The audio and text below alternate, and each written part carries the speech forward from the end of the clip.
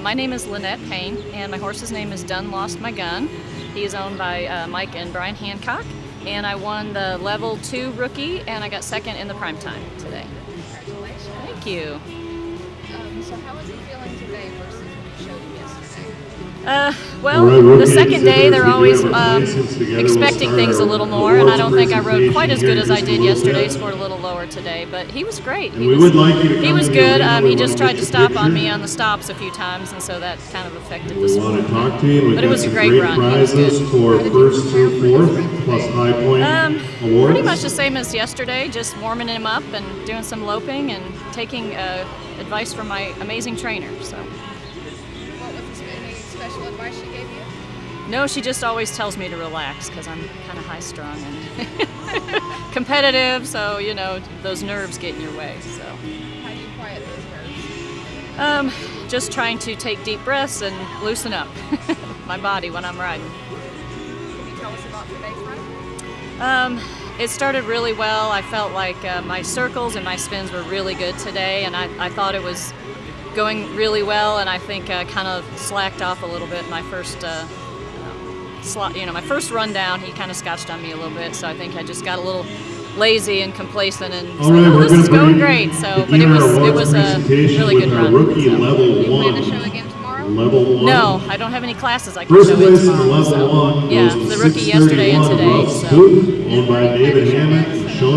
Oklahoma City. I'm going to go to the Futurity and try the non-pro and the rookie up there. First place in the level 1, they'll receive an NRHA plaque.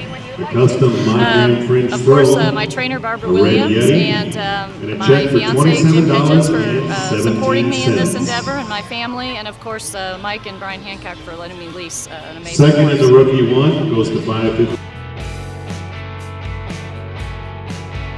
Markel has had the privilege of being affiliated with the National Reining Horse Association for over 20 plus years. And fortunately or unfortunately, I've been representing Markel for almost all those years as well.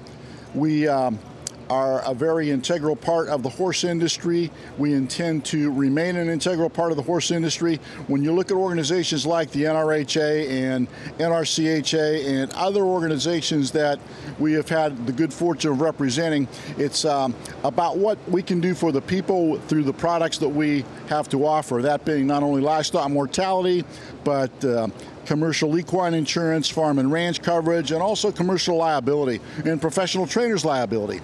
Are they applicable to all? No, but there are so very many people in the industry that can use what we have to offer, and I'm very fortunate to have a team of specialists that work with me for Markel, our Western discipline team, and they offer products for people, Western horse people in particular, throughout the country.